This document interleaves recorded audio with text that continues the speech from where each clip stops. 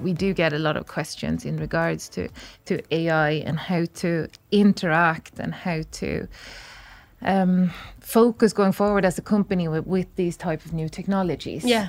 And I think that is an area that I am sure will grow. And I know that we discussed this a lot on how can we actually help each individual client in the best type of way, and that there is actually a need for both from the ethical aspect, but also from the long-term business value aspect in regards to AI that each client need to really address, and they need to address it now.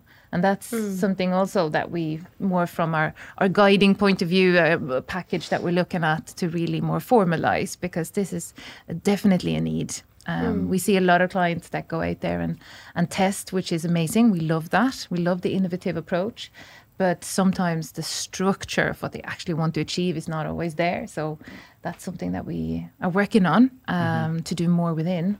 And then it goes down, of course, to the strategy as well, right? What type of strategies that you have within the company when it comes to these types of questions?